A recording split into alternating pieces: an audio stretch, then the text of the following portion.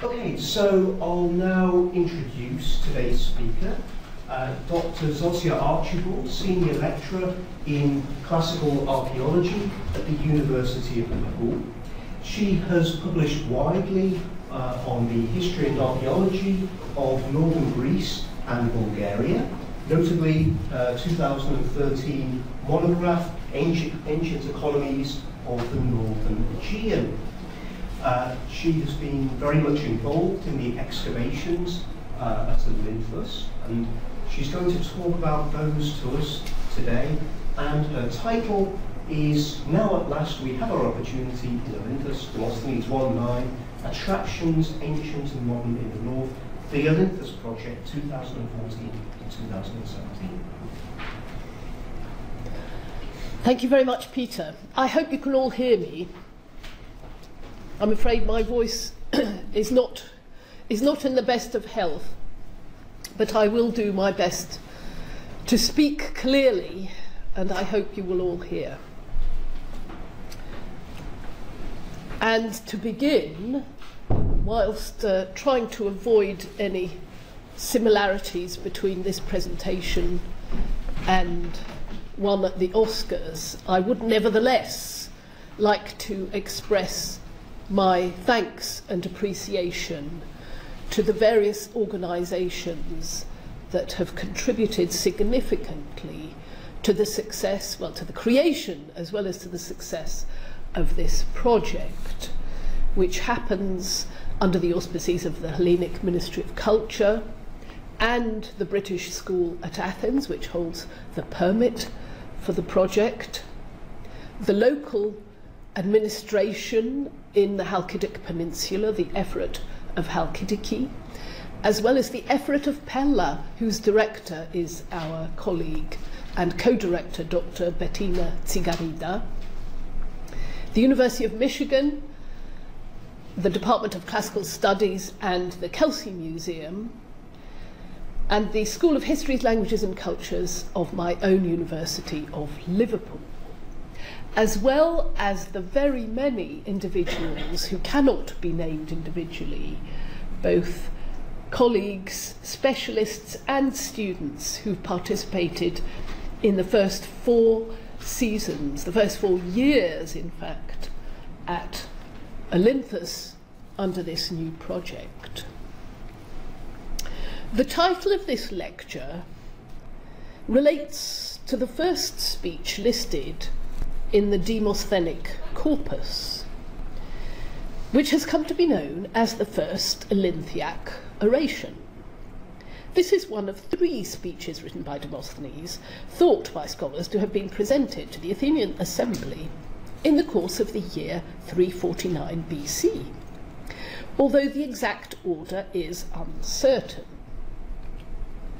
As my colleague Christopher Tuplin pointed out in a learned discussion of these speeches published in 1998, it is not easy to understand how these 3 speeches relate to events that were moving extremely fast in the northern parts of the Balkan Peninsula, and even harder to relate to the information that we apparently do have about what took place at Olynthos itself.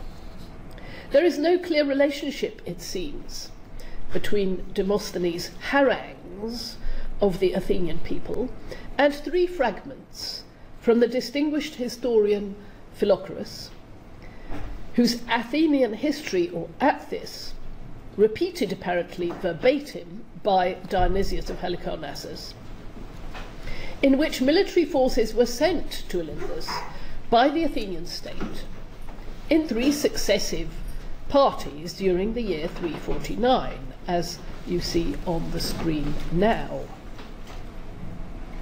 Demosthenes refers to Olynthos in other later speeches, usually with implied shock, not to say disgust.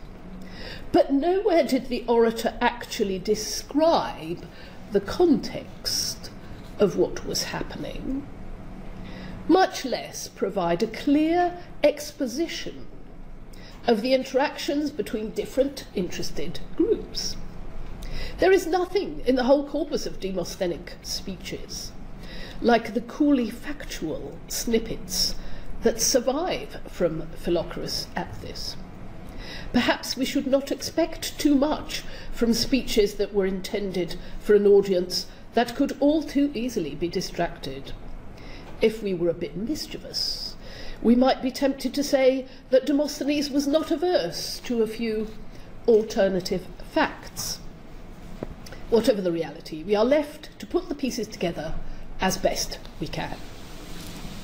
For most students of classical antiquity, it is Demosthenes who first comes to mind when the name Olynthos is mentioned, because his speeches have formed such an important part of the training of classics graduates all over the world. It also means that, unconsciously perhaps, the Demosthenic perspective on history has prevailed over those of other agents in this story.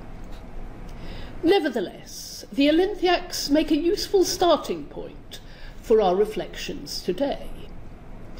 One of the underlying themes of Demosthenes' rhetoric is that of opportunity. The term kairos recurs throughout the Olympiacs. For the orator, this was about seizing the chance to take advantage of Philip II of Macedon, whose activities were knocking Athenian overseas policy into a cocked hat. The theme of opportunity is one that I want to follow up in the course of this lecture. It runs like a thread woven into the texture of investigations at this remarkable ancient city site.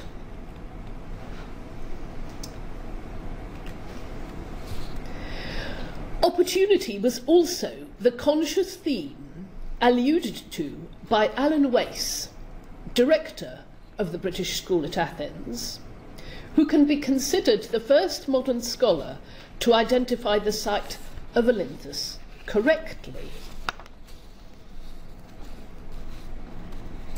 And we see his picture here on the right, and on the left with a group of colleagues, Greek archaeologists, at Mycenae at a celebratory dinner. And here I would like to quote from Wace's published study about the site of Olynthos from 1916. And he says, "Early in 1915, during a short journey in Macedonia, I took the opportunity of exploring the site and neighbourhood of Olynthos, because it is hoped that the British School at Athens will, before long, be able to begin excavations there. I spent 2 days in the territory of Olynthos, examining sites at Hagios Mamas, Myriophyton, and Molivopurgos, as well as ruins at Pisla, Megazoudia, and Palaioportes, all near Polygyros, which are those of medieval or modern villages. Although somewhat impeded by a heavy fall of snow, I had the satisfaction of seeing for myself the comparative warmth of the climate of Olynthos, even in winter." And I'm just going to give you a couple of other extracts from this short study. "The low ground towards the coast is covered with olive groves, while the hills to the north are clothed with oak woods, which were undoubtedly finer in antiquity than they are today. In addition to its other advantages, from Polygyros there runs the best road northwards into the upper country. Iron is said to be found in the hills, and today mines of chrome and manganese are working along the coast. And I've been to some of them. Some useful practical foundations for future British activities in Macedonia had already been laid in March 1911, when a Macedonian exploration fund was established. A committee of Oxford and Cambridge scholars was to conduct research on the history, archaeology and anthropology of Balkan lands. Alan Wace and Maurice Thompson were engaged to carry out the research. Wace may have identified the site of Olynthos, but in the event he was not to return to the site or develop a programme of survey or excavation there. Although he was keen, as the British School's director, to keep the school's activities going as the First World War commenced, new British projects were unthinkable. And so, still in 1915, he joined Carl Blagan's excavations at Koracou near Corinth, sponsored by the American School of Classical Studies. Wace was soon seconded to the British legation in Athens and was apparently responsible for the creation of the first known system of passport control in order to prevent spies moving freely between Athens and Egypt. Later, Wace became involved in archaeological investigations in southern Greece, notably at Mycenae, which became the fulcrum of his research activities. It was David Moore Robinson, whom you see here on the right in the +4s, Professor of Classics and later Classical Archaeology at Johns Hopkins University, who was to resume where Wace effectively left off. This part of my story is rather better known because of the ways in which Robinson's project embedded itself as a key contribution to scholarship on classical cities, classical urban development, and the most comprehensive study of ancient residential accommodation anywhere in the pre-Roman Mediterranean. Before we look at Robinson's oeuvre more closely, it is worth reflecting on why Wace and then Robinson made Olynthos the focus of their energies. After all, Olynthos certainly did not loom large in the minds of modern travellers and antiquarians in the previous 2 centuries. It was not the target of dilettante enthusiasts who depended on scholars to blaze them a trail. In some respects, if it had not been for Robinson's energetic engagement with Olynthos and his financial resources, Olynthos might still be considered no more than a moderately interesting classical site. Yet Wace's fundamental role in distinguishing the likeliest location of Olynthos deserves its due. I should note that the Wikipedia page on Robinson claims that he was the man who discovered the location. Wace had developed a sensitive eye for the archaeological landscape of northern Greece, having spent several decades exploring the settlement mounds, known in the literature as magulas or tells, and funeral mounds of Thessaly, in the company of Maurice Scott Thompson. It was this experience that enabled him to single out Hagios Mamas as a prehistoric tell settlement, and the adjacent table-like hill girded in the middle by a saddle depression as Olynthos. There was epigraphic evidence to support the identification, including the key text recording an alliance between King Amyntas III of Macedon and the Chalcidians, dating to the 390s or possibly to the 380s, which had been taken to Vienna. And this is number 12 in the corpus of inscriptions known as Rhodes Osborne.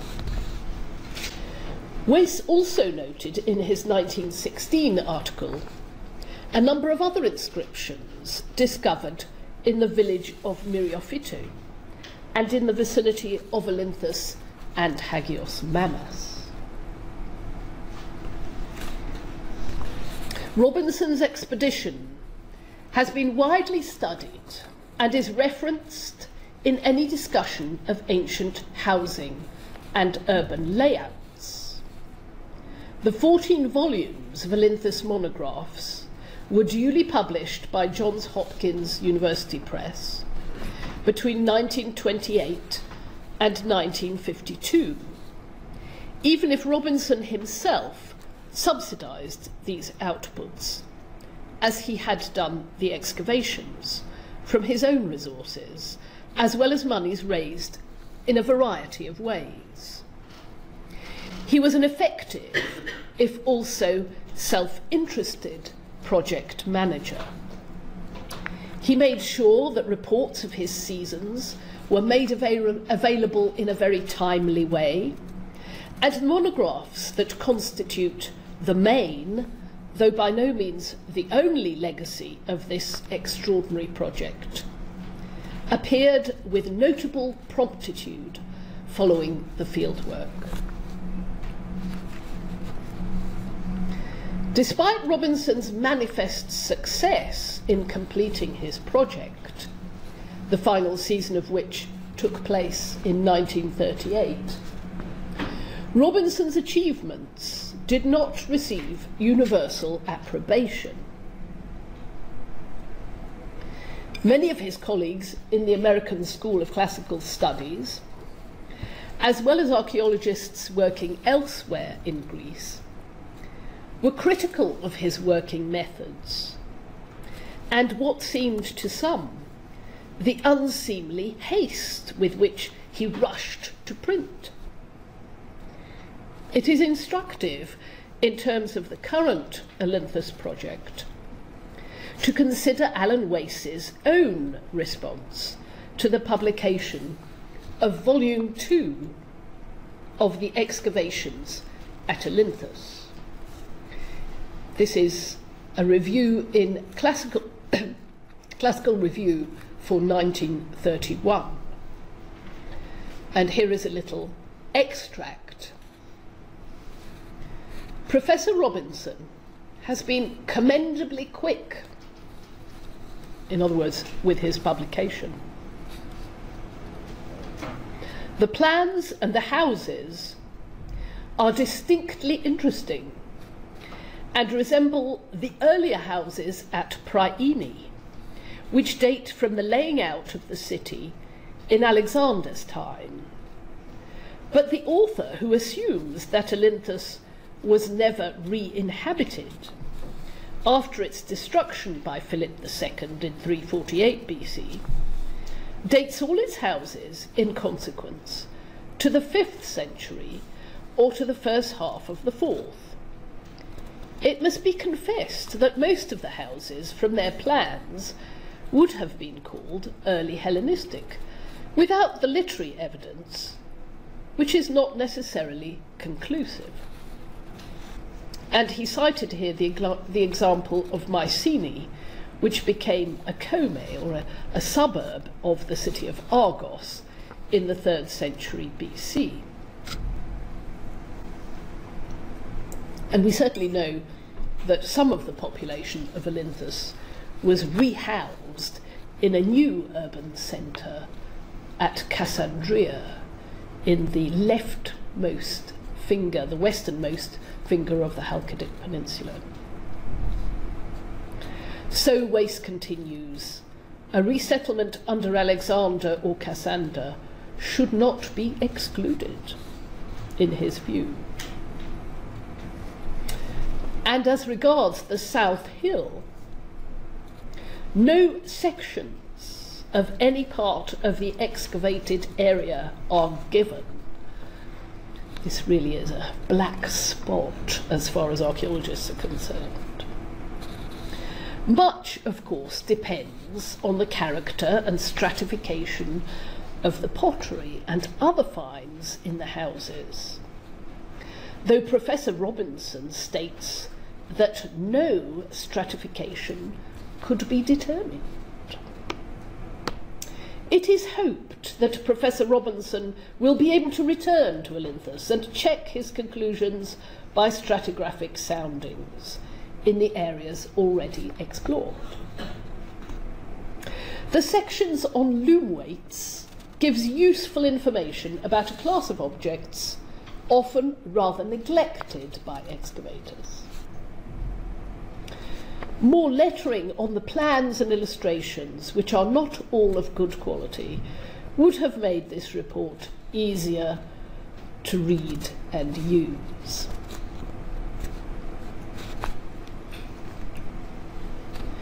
With the benefit of hindsight, we can appreciate what Wace was reluctant to underscore, as well as the things that investigators of the 1920s and 30s failed to see. Anyone who reads Olynthos Volume 2 and tries to understand what was happening on the South Hill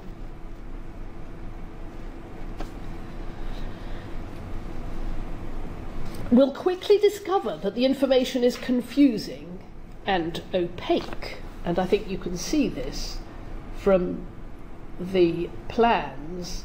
This is a reproduction of the plans that appear in Robinson's monograph, so this is the plan that was presented in Volume 2. I will return to the topic of finds in due course. The Robinson team began work adjacent to and on top of the South Hill, which is the most complex and challenging part of the site. So it is hardly surprising that Robinson soon abandoned the area in favour of the North Hill,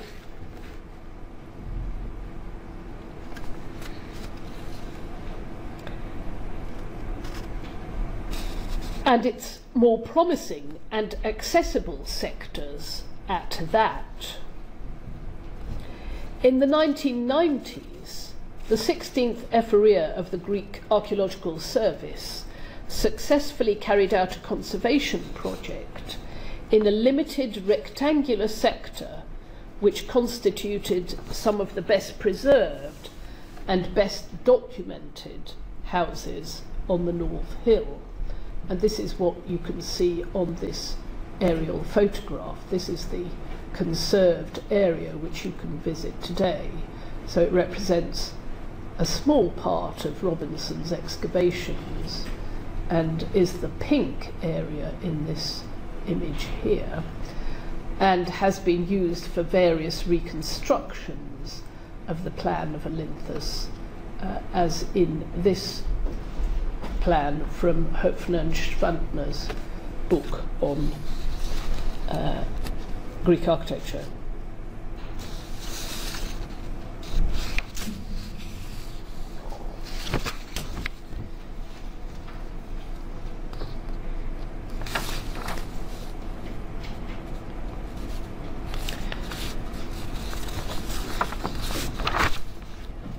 So in addition to the rectangular conservation area on the North Hill, the conservation team were hoping to extend this to the public areas on the South Hill, but funds did not allow this at the time. Most of the controversies that dogged Robinson's project continued to fuel debate amongst classical archaeologists into the 1980s and 1990s. Both Lisa Nevitt and Nicholas Cahill wrote doctoral theses that made use of the unpublished notebooks written by members of the Robinson team. In his 2002 book, Household and City Organisation of Olynthos, Nicholas Cahill pulled together many of the fundamental problems of the spatial distribution of finds and their chronological implications. In the final decade of the 20th century, the work of the Copenhagen Polis Centre once more reignited scholarly interest in ancient classical sites and their urban as well as their constitutional histories. Olynthos emerged as one of the largest and most powerful entities in northern Greece. A new appraisal of Olynthos was needed to take Robinson's work forward into the 21st century. Nicholas Cahill himself became involved in the Sardis expedition. Meanwhile, in 2012, Professor Leva Nevitt of Michigan University, who was keen to develop her research on household activities at the micro as well as the macro level, met Dr. Bettina Tsigarida, then of the 16th Ephorate of the Greek Archaeological Service, who had been closely involved in the conservation project at Olynthos in the 1990s and had long planned to revive research at the site. I myself became involved as the team's British School at Athens representative, as a classical archaeologist with a regional interest in the north and a scholar of ancient economies. The new Olynthos Project, which began in 2014 as a synergasia, that is a collaboration, between the Greek Archaeological Service, in this case the Ephoria of Halkidiki, and the Universities of Michigan and Liverpool under the auspices of the British School at Athens. The project operates within a 7 square kilometre area, that is inside the white dotted line, incorporating both the North and the South Hill, the North Hill and the South Hill,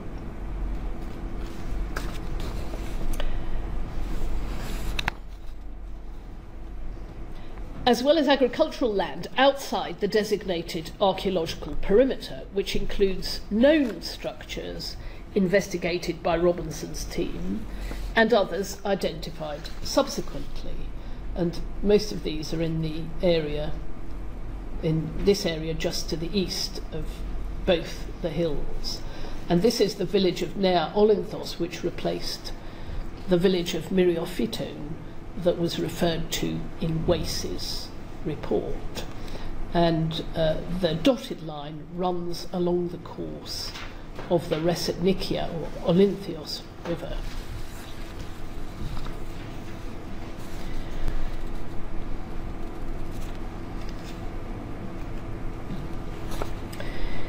The aims of the new project are to gain a clearer understanding of the long-term social history of Olynthos in its wider topographical and ecological context, to analyse domestic social and economic dynamics through the use of the most up-to-date scientific field and laboratory methods, exploring at least one complete residential property on the North Hill and one on the South Hill. The third aim is to develop a spatial set of data for the civic site and its rural territory, using a combination of survey, photographic, geomorphological and geophysical methods. And here are the 3 new directors of the current project. Our first steps were to set up a new digital grid for the area to be studied using a digital GPS and based on the existing 2 successive Greek topographic map grids, and to match these with aerial and satellite photographs. Once the initial grid was in place, we could proceed to geophysical prospection. This involved a variety of techniques. We first tried resistivity and magnetometry, both of which yielded successful results. The implementation was challenging for the participants, who had to endure heavy rainfall and unpleasant spiky shrubs Robinson's photographs of the two hills show only short grass and few shrubs, with few trees, probably a reflection of the agricultural and pastoral cycle in place before the formal designation of the site in the 1960s. Resistivity showed up the outlines of structures and their subdivisions most clearly, while magnetometry pointed out the areas of burnt clay and other burnt features. A number of anomalies were selected for investigation using test trenches. One of these was selected for the excavation of a complete house, beginning in 2015. The other test trenches provided a wealth of data, some residential, but some also distinctly non-residential, and this includes traces of what is probably the fortification wall, made of mud bricks on a rough stone foundation, as well as a variety of features here which appear to be non-residential, possibly cultic.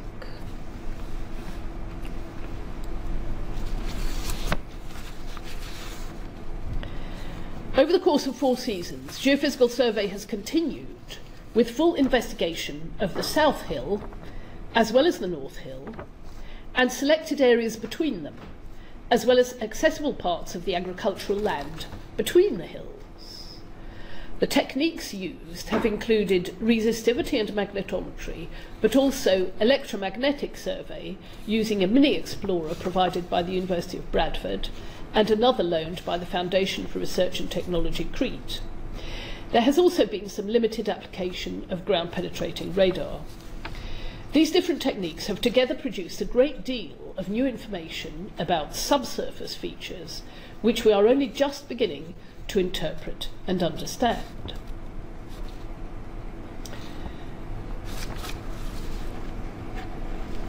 The house selected on the North Hill, if we go back one, you can see that the outline of this house appears here, and this is the house which we have selected for complete excavation.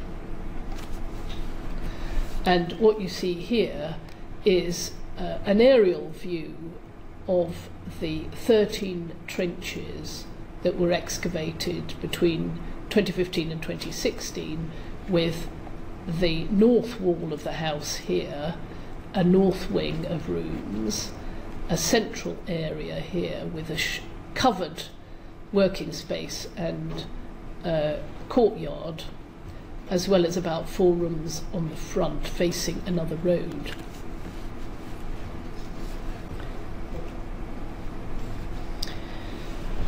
In the middle of the house is what remains of the stone foundation of a staircase with collapsed debris from the roof, from the room above. And this is behind a complex that includes a bathroom with a bath in situ against the back wall, and a small passageway between the house and the adjoining house. Here we see a number of items that have collapsed onto this stone foundation at the bottom of the staircase in the process of excavation. Ceramic finds. There is no doubt that the profile of ceramic finds is very different from the one suggested and indeed summarised by Robinson.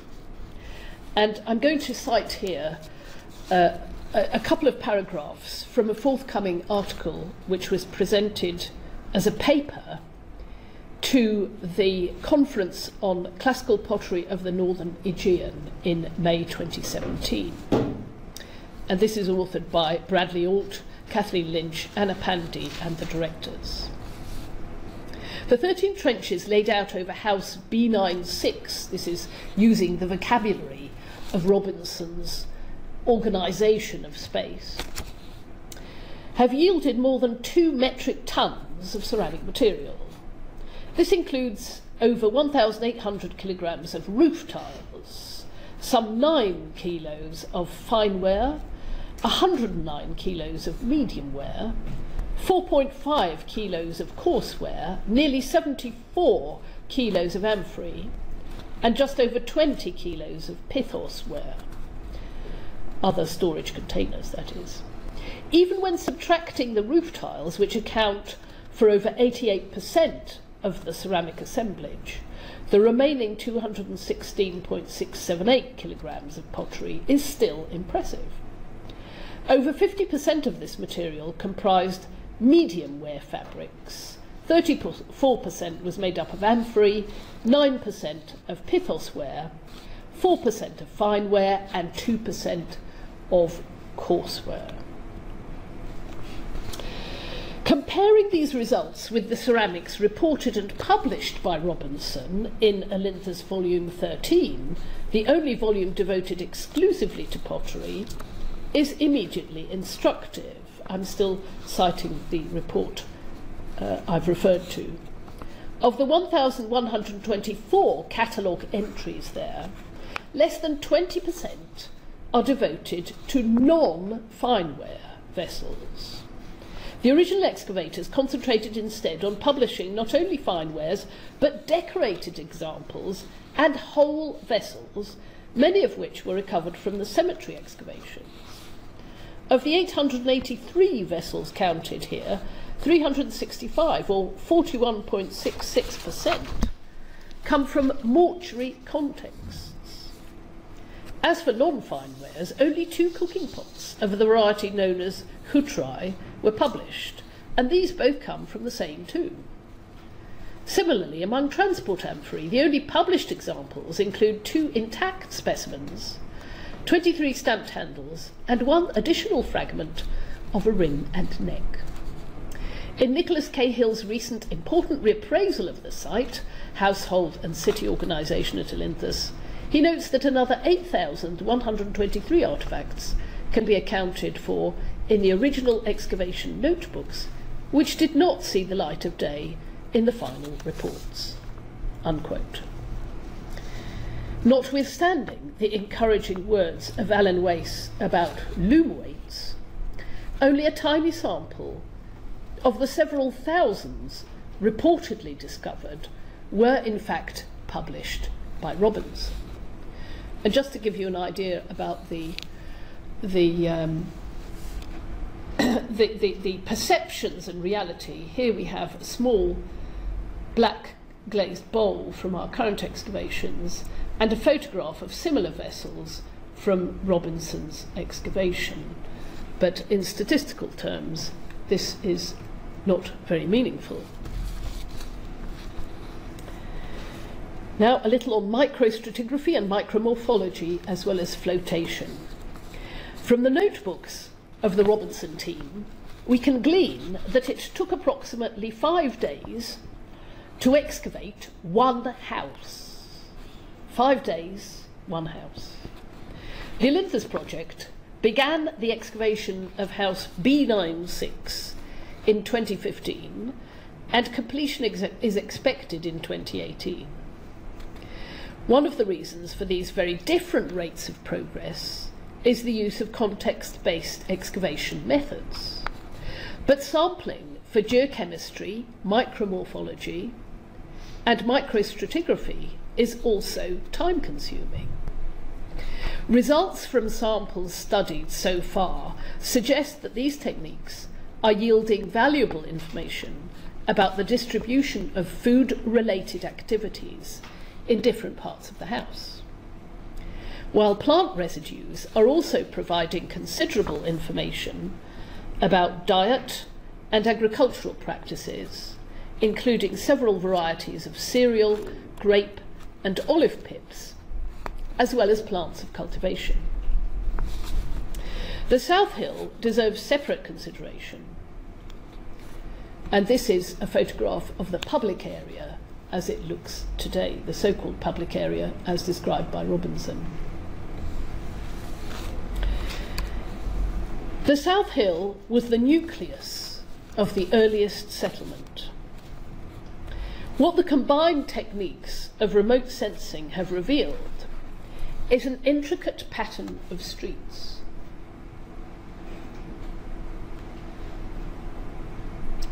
which do not follow a regular plan, although there is a pattern to the system of interconnected blocks of houses and their adjacent thoroughfares.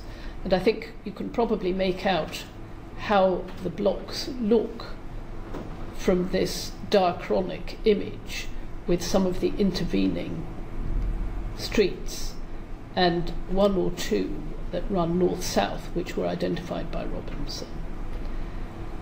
So this is the resistance image, and this is the electromagnetic image. Notable are the curved streets running west-east. The challenge for the final two seasons will be to detect stratigraphic changes to the street and house layouts, which represent an accumulation of at least 300 years. And here is another view showing a slightly different presentation of the same data.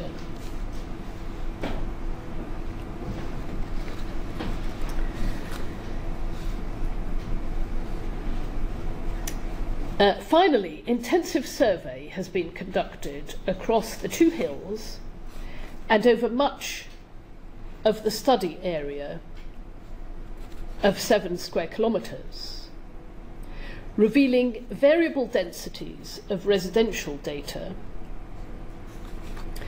almost all of which dates from the 5th and 4th centuries BC, with the exception of one Byzantine site. On the left of this slide, we have a presentation of the intensive survey results from the South Hill, showing the distribution of Iron Age material. So this is material belonging to the first half of the first millennium BC, overlying Robinson's plan here, which represents trenches rather than features in some cases.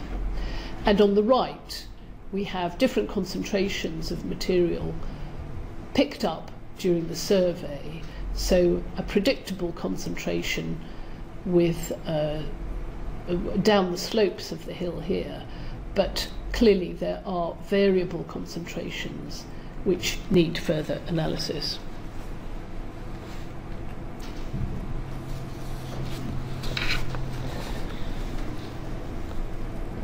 The Olynthos Project has 2 field seasons yet to run, 2018 and 2019, and subsequent study seasons. We have already demonstrated that a new project at Olynthos can and has delivered new data, which will, for the first time, make the site directly comparable to other urban centres, not just in the Mediterranean, but in other parts of Europe and elsewhere. It is transforming our understanding of the local ecology of Olynthos and of resource exploitation. I can only refer parenthetically to the studies of local stone, clay and ores, as well as charcoal. Much remains to be done. Time does not allow me to do more than mention ongoing work on the commercial interconnections of Olynthos. I illustrate here some of the statistics of different coin finds from cities in the region. The local relations between Halkidians and Bottians in the vicinity of Olynthos, and the task of reconstructing an Olinthian house digitally based on the excavation data and calculated resources. The Olynthos Project will help scholars understand the inward, continental-looking aspects of the site, as well as the better-known outward-looking ones. Thank you very much for your attention.